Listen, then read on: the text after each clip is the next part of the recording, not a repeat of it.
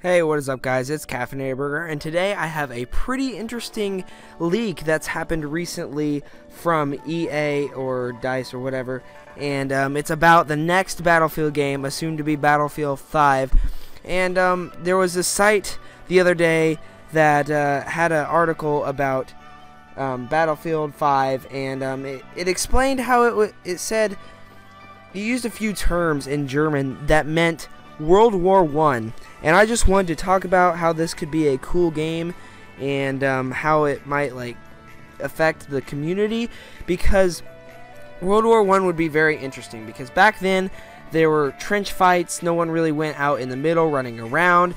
It wasn't like current Battlefield gameplay or Call of Duty gameplay or anything that goes on in these current games. It was just kind of like trench battling. Nobody really went out into the so-called no man's land. They kind of stayed back, hid, shot when they can, and they didn't really fight too much head-to-head. And that could be really interesting inside of a first-person shooter multiplayer. That could be a really interesting twist on it. Of course, they could change it to where it's a bit different than that, where you run around a bit more than would be thought of World War I times. But being based in a World War I back in the past time is kind of what we need right now in this Call of Duty situation, where they keep going into the future, staying in modern times, or going into the far distant future or little distant future with Advanced Warfare and Black Ops 3.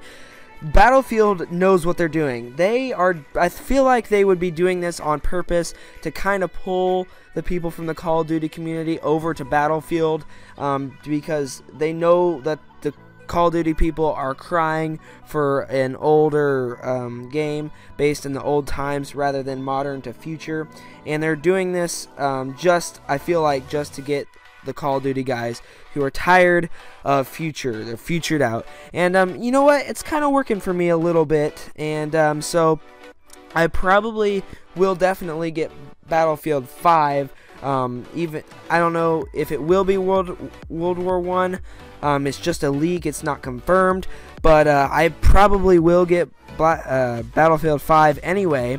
So I hope that it's a cool game, and I really hope to play it maybe a lot more on my channel than I do Battlefield 4 or Battlefield Hardline. This is actually the first Battlefield gameplay I've had in a really long time, and the first Battlefield gameplay I had before this was only free to play. So that is just a leak that's happened recently, and it's very interesting. I hope you guys think that's pretty cool. I do.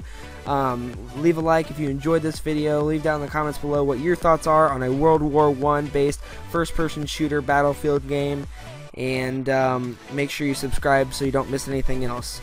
It's been Caffeinated Burger, and I'll see you all in the next video. Thank you for watching.